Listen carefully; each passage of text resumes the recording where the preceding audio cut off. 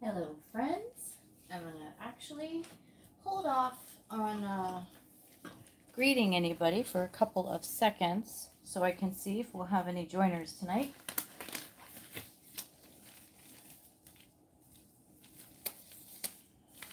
I'm excited to be joining you again on a live.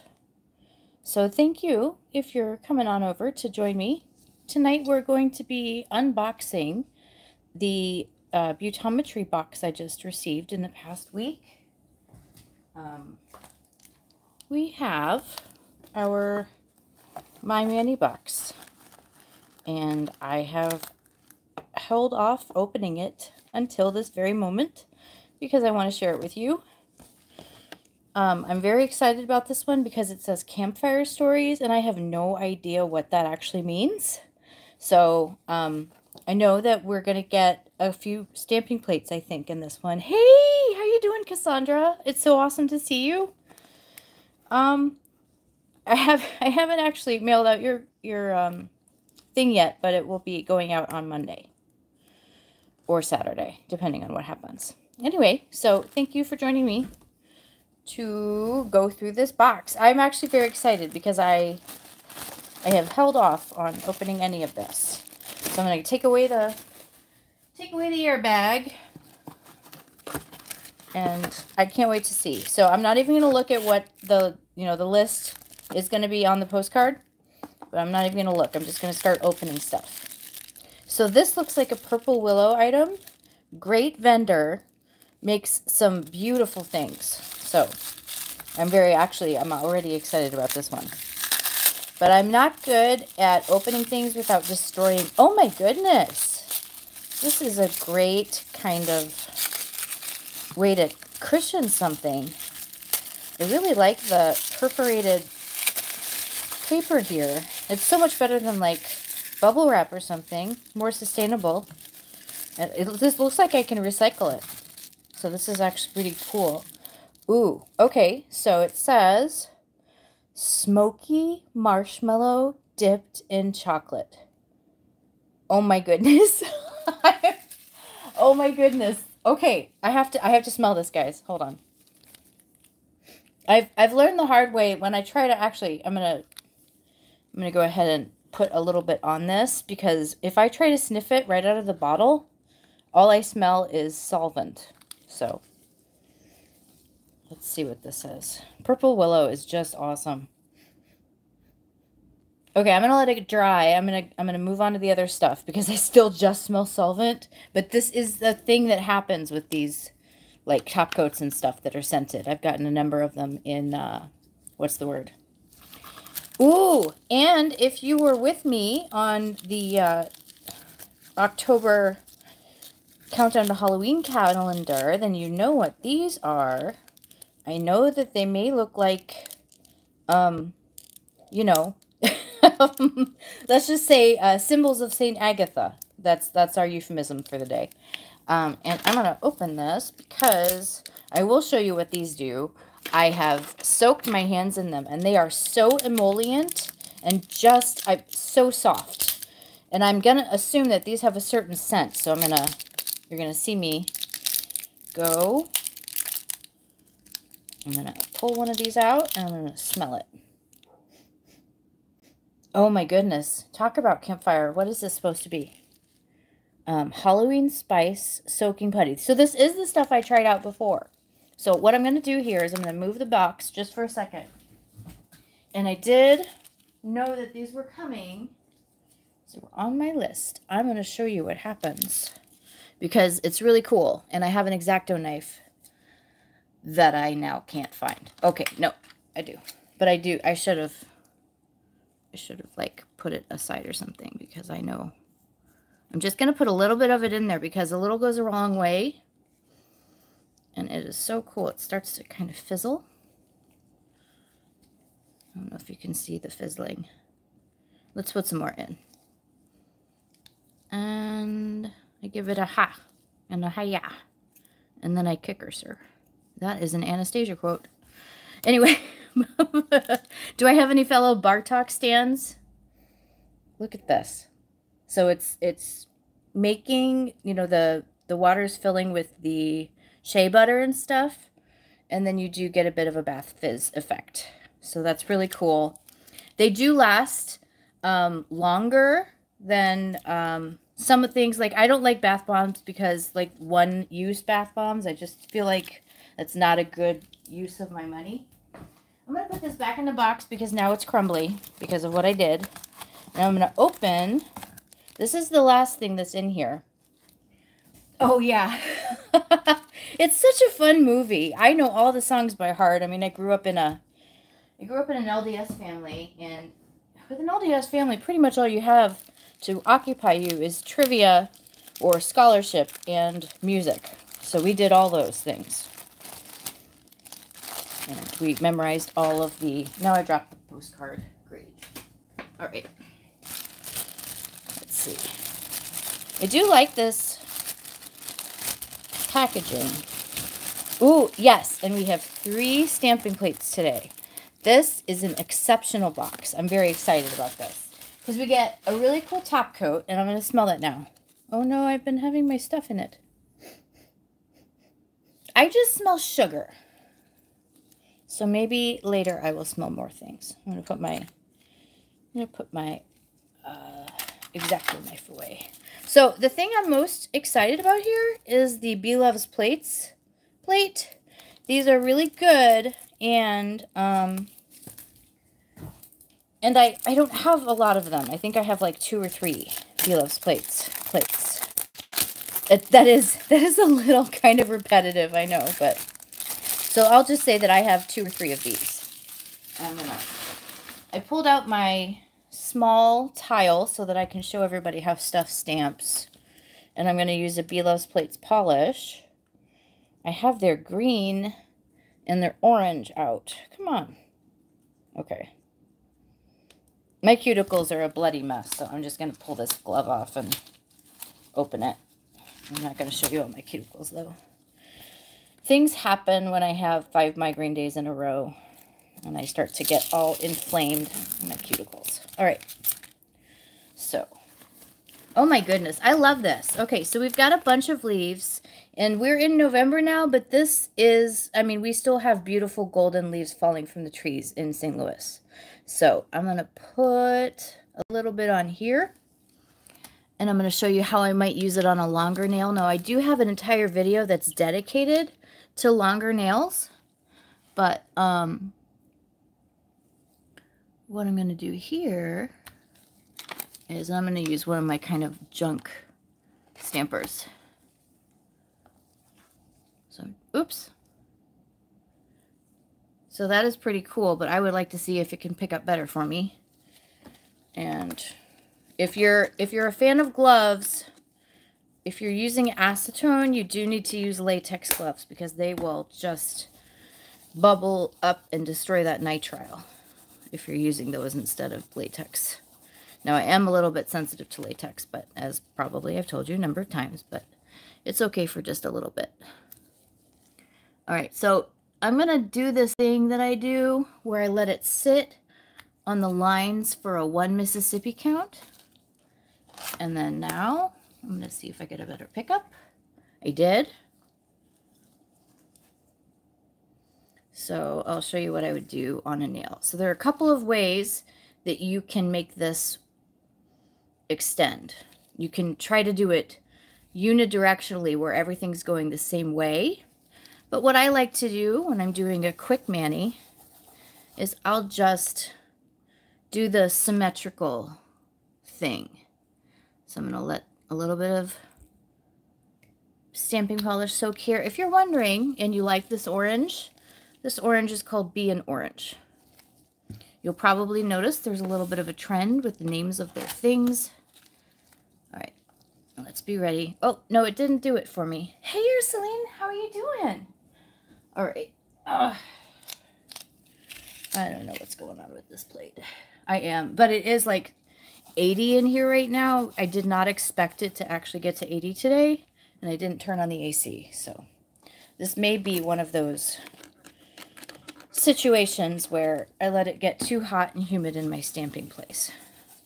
But I am really getting it with the acetone now, because now I have a point to prove. So here we go. Stroke, stroke, stroke, stroke. I'm going to use the harder stamping, the harder scraper. Quick roll. We got it. Oh, come on. I'm not going to get a break. I picked up a little bit too much of stamping. And now I have to use a sticky base coat now. All right, I'm going to put this aside just so that I can have room to stamp, to show you what I do. If you're a newer stamper and you haven't used a sticky base coat before, you have a really short time frame in which to get your stamp onto your nail, usually. But if you know you're not going to make that time frame, then you just make sure that it's receptive to the stamp. And that means applying sticky base coat. So while I wait for that to go sticky, I put a lot on. I think I just need to go to the next bottle. I have another bottle of this. It's been really thick the last few times I've used it. So we have a leaf theme plate. Let's see what are in these cookbook. These are Moyu London plates, and every My Mani box from Beautometry is going to have a Moyu London plate at least in it. So, and these are pretty easy to get off, in my experience, the blue film. Ooh, okay, so this is number 5. We have chips, burgers, fast food kind of images, and then some desserts over here and pizza. We have tacos and nacho chips, hot dogs. Looks like a lot of fun. I love hamburgers. There's a VeggieTales love song about "You Are My Cheeseburger." It's very funny. Although, that's probably dating me, that bad VeggieTales reference. All right. Let's see if this... Did I wait too long? I did not wait too long. And that is one of the ways in which I extend the length of a stamp. So what I might do if this were on one of my nails is I might go in with a super, super fine nail brush. Well, without the bristles flayed like this. But I would go in and then I would maybe just do a couple of connecting lines here where you don't have the veins connecting to the main branch. But anyway, that's one way in which I change designs for longer nails. Now let's see what this other plate is. I can't wait to see what we're doing here today. Okay, Cookbook Collection 01. And we have the chef. We've got a bunch of vegetables. These look like various luncheon foods or the déjeuner. Spoons. Chef. Oh, I love these chefs. I have to see these chefs, and it says Top Chef. Actually, I love that show. All right, let's go. I'm going to move these aside. And before I go, I'm going to try something out with these. I don't quite know what yet. You are finding out as quickly as I am finding out. That's the beauty of a live. All right, let me put these aside. And let's see. I don't want to use any more orange. Let's use Hit the Bottles Black if I have it anywhere here. Here we go. Hit the Bottles Black is one of my very favorite ones. And I'm going to clean off this stamper on my lint roller and then come on back up and see. I'm going to keep my stiff scraper out because this is a kind of a negative space image. And what we're going to do is we're going to put stamping polish all over it, as you see. And then we're going to try to keep it very parallel, flat down to the plate. One swipe. I actually expected a bigger disaster because I don't know if you saw my hand jerk in the middle of that swipe, but I do have an intermittent tremor, and sometimes it ruins the image for me. But I do, I mean, this is the sort of thing you could definitely clean up by hand. I have a brush right here with the kind of bristles that I would use to just sort of, and why don't I show you how I would do that? Because who likes to, you know, who stamps things on their hand, on their natural fingernails, and then is like, oh, well, I should just remove all of the polish and redo that now. No, you want shortcuts. I want shortcuts. I don't want to have to redo my stamp on my natural nails. That's no good. I hate that. All right. But it is one reason why I often, if I'm on my natural nails, I'll use a peel-off base coat. All right, so let's go back to the black. Why don't I not waste my black stamping polish? I'm just going to use this Sinful Colors black. For some reason, I do like their matte black, the coverage of it, a little bit better than their regular black. So let's zoom in so you can see what I'm up to. And I'm just going to pull.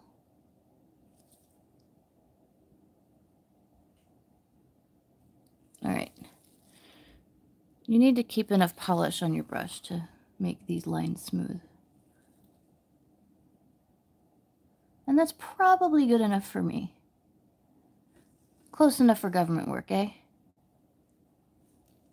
And then I would let that go, and I would maybe spray it with some hairspray.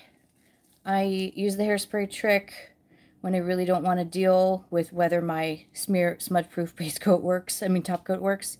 So this is number 4 Tresemme. This is from the travel equipment kind of bins at Target. I just dropped a stamper off the side of my table, so if you hear a big metallic bang on the floor, that's what that just was. All right, now I'm going to pull out the black. We're going to try the other stamping plate. That way we'll have tried every stamping plate. And if you have a specific image that you saw and you're watching, let me know, and I will stamp it for you and show you how it works. All right, I'm using a lot of acetone. That's what happens when you have 3 stamping plates to display. Whoops. All right. Now, I have talked about the hairspray trick before. This is pretty cool. You could do some reverse stamping with this. One thing that I would do with something like this is I'd maybe only color in one of the leaves. I do like that selective coloring in on the reverse stamps. It can make something look really sophisticated. Okay, so let's just say I used a white base and I stamped over it with black. I could do a couple of nails with a red leaf in there, and then a couple of nails with like a teal leaf somewhere in there. Red, white, and teal is one of my favorite colorways.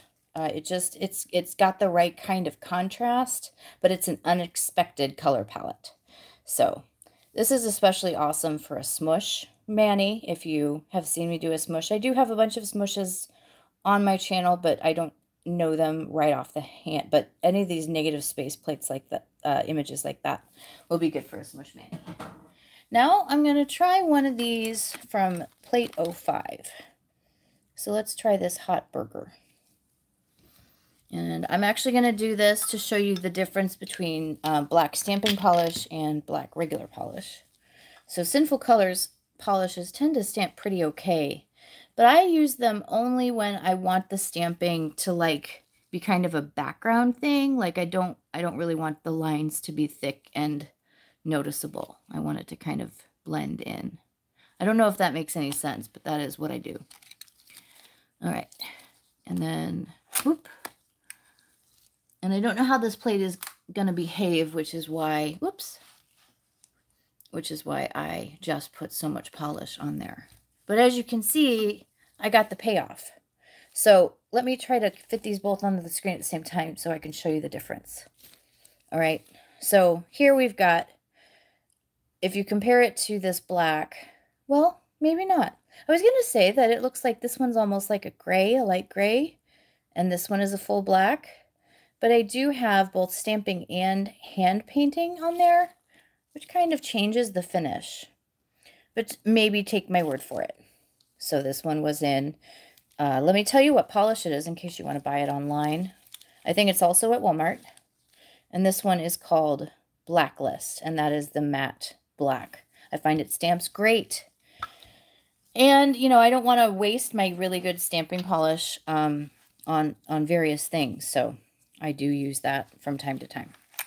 If I'm just sort of trying out something, I will use regular polishes. Often Sinful Colors. Sometimes I'll be using Sally Hansen Insta-Dry as well. Those are pretty good. Let's do something in the... Well, you know what? Why don't I just show you what it would look like to stamp over one of those smushes.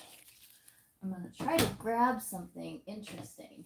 Let's see. I have this green. I have a kind of a yellow. What else do I have? I have kind of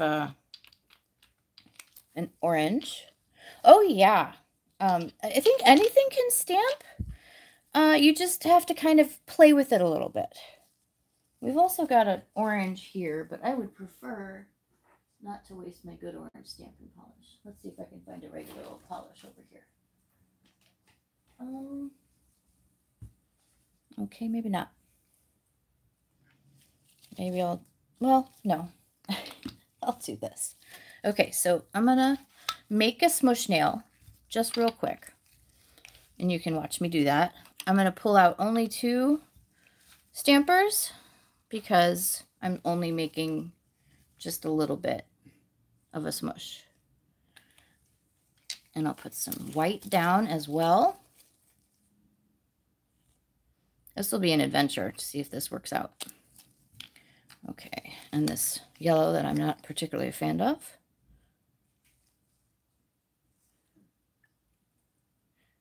Kind of get some in there too.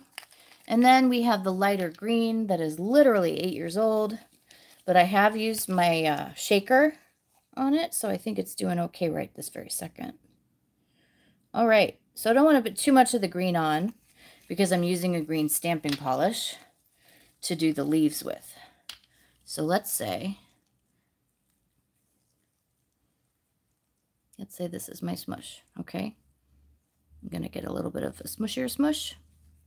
I don't like how nice these lines are here, but let's see if I can get them to kind of misbehave. Because you don't want perfect lines in a smush. You really do want the polishes to interact as best you can. Okay, and I'm going to try one more time. I want this little bit of green here. That's why the clear stamping polishes are kind of what I use. Here we go. And here is a really neat autumn smush that I just kind of put together. We work with what we've got. And now I'm going to let it... Hey, how you doing, Lexa? It's so good to see you. I just made a little smush so that I can show you what happens with the negative space leaf stamp on this stamping plate here. In this box we have a Bee Loves Plates plate, and it's called Leaves of Happiness. And I had mentioned that this particular stamp would make an excellent autumn leaves stamp. So I'm going to do that after it has dried on the plate. I really do like doing my little demonstrations on these ceramic tiles. It's just a neat way to play, like a no consequences way to play with stamping polish and stamping plates, you know. So I think I'm ready. I think we're good. The thing that's magical and wonderful about stamping polishes is how fast they dry. So since I used all stamping polishes here, I think I'm going to be dry by now. Now, this is a negative space image, so once again, I'm using a very stiff card, one of your Starbucks cards, like a gift card. Those will work really well for this. You can multi-purpose. I worked at Starbucks when I started stamping, and so I have so many Starbucks cards. All right, so we're going to put more polish on than we normally would for a normal image because it's a negative space image. So I usually tend to fill it up halfway. And now I'm going to pull this. I'm going to say this same thing I always say. Try to make it parallel to the plate, but not quite parallel to the plate. We're looking for a 3 to 4 degree angle down here. And we don't want to dig. Sometimes we will accidentally dig our plate in.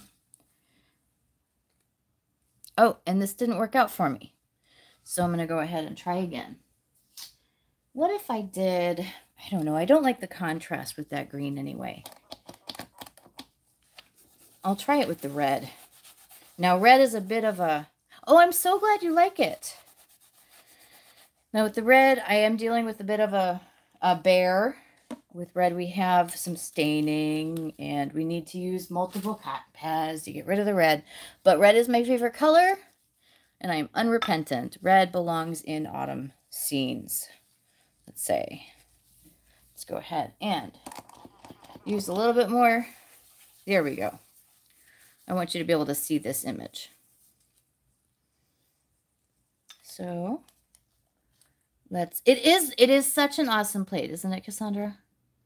Okay, so this is so much more red than I like to use, but I did fill that up halfway. I'm going to put this long way, see if it helps me a little bit.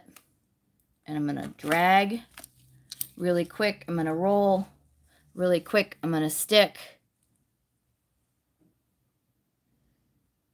And there is our imaginary nail.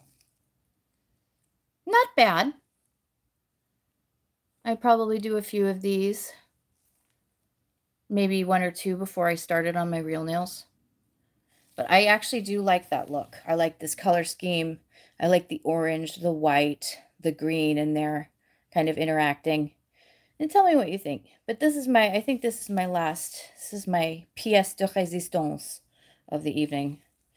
I think that Smush marble manis are an underappreciated, amazing opportunity for nature's creativity. You're kind of, I don't know, maybe it's physics creativity, but it's a really great surprise when you mush some colors together and see what happens. So that is this month's box. I am working on a book because it's National Novel Writing Month. I don't know if you know that or if you haven't. I don't know. You may know that until I was disabled, I was a professional writer, and I have not worked on my book. So that is what I'm doing right this very month. Writing a book. A couple of you have volunteered to be my beta readers. Thank you. So I am slowly in the background working on things as I can. I still do have like one or two tutorials that I haven't filmed yet, but keep an eye out for a lot from me. Do make sure that Smush Mani. So you can do a Smush Mani with gel polish. I think it would be a little different because gel and nail lacquer, they do kind of behave differently. Gel's a lot stickier. So what a lot of people will do with Smush Manis with gel is they'll pre-mix the colors by brush, and then they'll kind of scoop it off with like a palette, and then they'll kind of lay it on their nails and then cure once it gets to a decent thickness to where it's not like you're putting a pile of glue in the center of your nail. You want to kind of spread it out. So that's usually what people do. There are a bunch of YouTube videos. I'm allergic to gel, so I don't do anything really with gel. So I am a very bad person to ask. I am so sorry. I have failed you in that department. But I mean so anyway, I'm working on a couple of longer form videos, including now a review of this box. So thank you so much for joining me tonight. I'm super excited. I hope you had fun. I had fun. And I'm going to go ahead and turn the AC on now. I'll talk to you all later. Thank you so much for joining me.